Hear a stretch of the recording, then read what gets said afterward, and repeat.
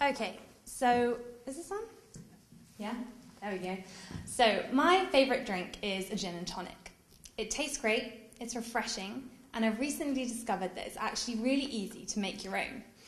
Now, admittedly, this basically just involves adding flavourings to vodka, but as a chemist, this really appeals to my inner love of making things that smell like solvent and making a mess. Now, during my most recent batch of gin making, I started thinking about the ways in which the two components come together to give you your end product.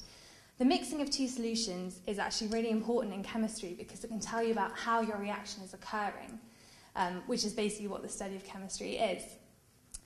And it's actually governed by a set of principles which are known as transport phenomena. Now, there are a range of transport phenomena, but I'm just going to focus on diffusion. So when I think about diffusion, I like to imagine myself in a crowded pub on a Friday afternoon, evening. So if the town that the pub is in is our bulk solution, and the pub itself with all the people in are our molecules in our second solution, we need to think about how and why the molecules are moving from the pub into the town. Now, in my experience, there are 3 reasons that you leave a pub. It's too hot, it's too busy, or they call last orders. And this surprisingly holds true for diffusing molecules.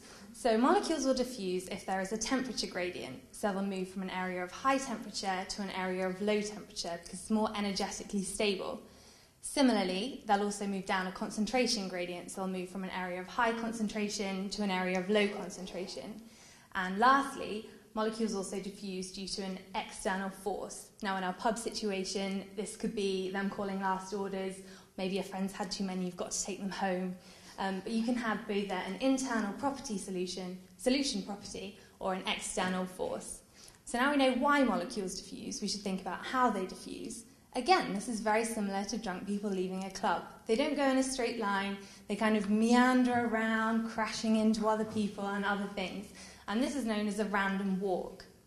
And when a molecule on a random walk that's diffusing hits another molecule, it causes that molecule to diffuse as well.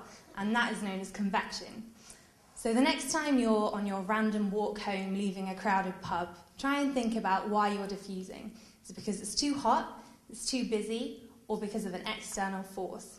Let's face it though, it's probably just because of the gin. Thank you.